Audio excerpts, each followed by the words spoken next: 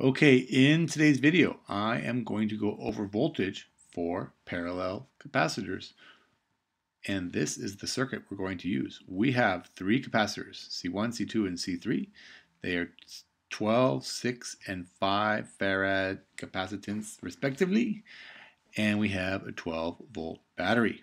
Now, of course, this rule applies to any number of parallel capacitors, whether we have 1, 2, 3, 4, 5, or many more. We can apply this same rule. Now you will notice that each of the capacitors is connected directly to the battery. Between C1 and the battery, there is really nothing. There's no other circuit elements, no resistors, or no other capacitors. Same thing for C2. Goes directly back to the battery. Directly back. And same thing for C3. This lead from this capacitor, from this plate of the capacitor, goes right back to the battery. And the lead from this plate goes right back to the battery. Okay, so now let's look at each one individually. We have C1 that's connected right to the battery. That means the potential difference across C1, across these two plates, is equal to the voltage of the battery. I like to say they get the full energy from the battery. The same thing goes for C2. It's connected right back to the battery.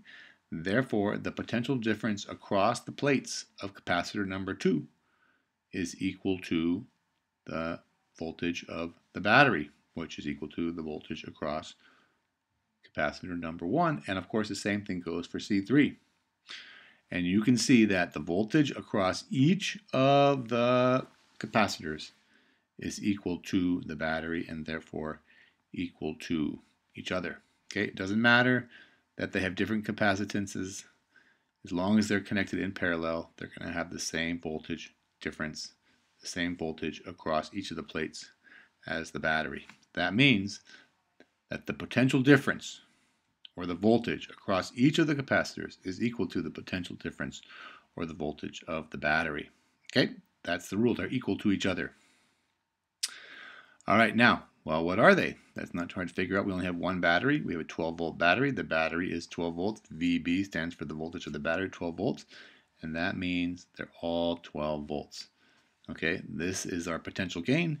And then the potential difference across each of the plates for each of the capacitors is 12 volts. Okay, that's all there is to it.